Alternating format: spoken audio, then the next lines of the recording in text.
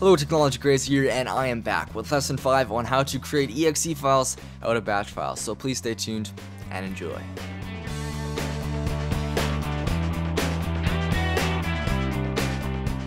If you guys haven't checked out my previous 4 tutorials on how to program in batch, I highly suggest you guys go and check it out. Links will be in the description. It was about a year ago that I started making these batch tutorials, and I didn't intend it to be a big series. I intended it to be actually fairly small, but I got such a good response that I ended up making 3 more episodes, and I got so many emails that I decided, you know what, it's really time to continue the series. So today we're going to be looking at how to program in batch, and more importantly, we're going to be looking at how to convert batch files into EXEs, and I have a few more lessons planned out, so please stay tuned for that.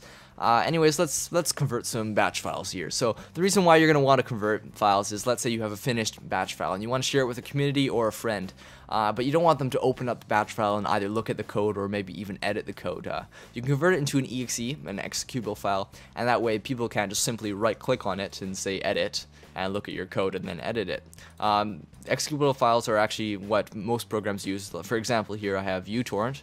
If I right click on it, go to properties, you can see that the program is actually uTorrent.exe, so it's a compiled EXE file or executable file, and that's what we're going to be doing today. So we have my simple batch program here. It simply says hi and then bye and then closes. Perfect. So let's go and download this application from the links in the description. It's called bat to exe converter, and it's a nice little GUI converter. So it converts batch files into EXEs. So here we can choose our batch file right here, choose what we want to save it as. Here we can choose a few different options. So for example, if you want to keep the application visible, so if you want it to show up on the screen, you can say visible, or you can have it invisible running in the background so that CMD window doesn't pop up. You can also choose the working directory from either the current directory or the temporary directory. We can choose to delete temporary files on exit, or we can leave them. We can encrypt this program with a password, so they'll need a password to run it. You can choose this box right here. And basically what this says, they have a pop-up saying, do you want to run this program as administrator? And then you can press yes. Sometimes you need code that needs to be run as administrator to have elevated privileges, and this is where that part comes in. We'll leave it on just for this example. You can overwrite existing files, and you can add a decompiler. Go over to include here. This is actually a cool feature. We can actually include other programs or files inside our batch file. So let's say we wanted one batch file that extracts a whole bunch of files on your desktop.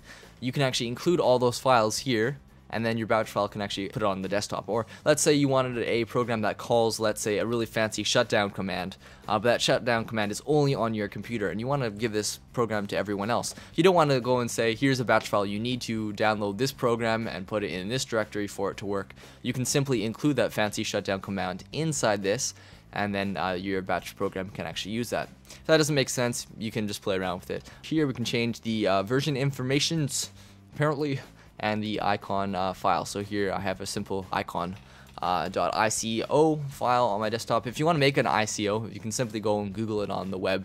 You can make PNGs into ICOs really easily. It's basically the standard icon file format.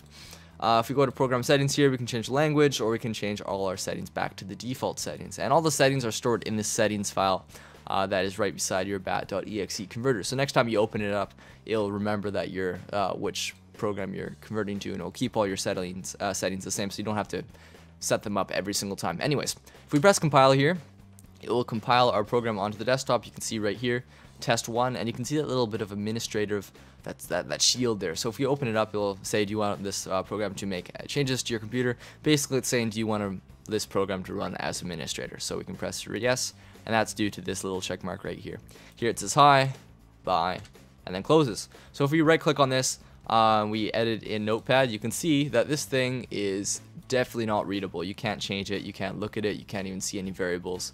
If I were to look at your variables, so let's say you have a password variable which is not very secure, I can take programs and extract this and kind of monitor this EXE, and I can actually find your variables. So it's not 100% secure, but the standard user will not be able to read any of your coding. They definitely will not be able to convert EXEs back into batch files.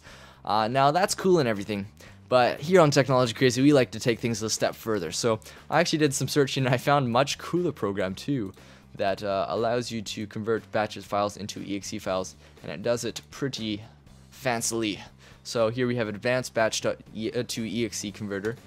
version 2.83, and I'll have links in the description. Basically, this is a converter as well as a compiler and a editor, so you can actually edit your batch code inside this program, and then it will export it to EXEs. And the cool thing about this is it allows you to add some extra commands into your batch programs that are not normally natively inside Windows. So for example, let's make a simple batch program here that browses for, let's use this command right here. So this one will allow you to use the Windows dialog to browse for a folder, and then it will store it in the variable result. So let's insert that cmd command, or it's not really a cmd command, it's a custom command. And here we can do echo, and let's echo that result just like that, and let's pause. So now if we save this as a batch file, like that, save it, and then we execute, or we save it exe file here, test.exe, overwrite it, sure. And here we have the same options. We can run it as administrator, run it invisible, version, embedded files, passwords, icons, everything the same as the other program basically. And here we can build exe. So here it is right there. And if I run it, you can see here it asks us for a folder, and I can select any folder. For example, let's choose my contacts folder. Press OK. You can see that it actually stores that under this variable right here. So it adds some extra commands. It takes cmd2 or batch files to the extreme. I know you can only go so far with batch files, but it's a cool program. I highly suggest you guys go in and check it out.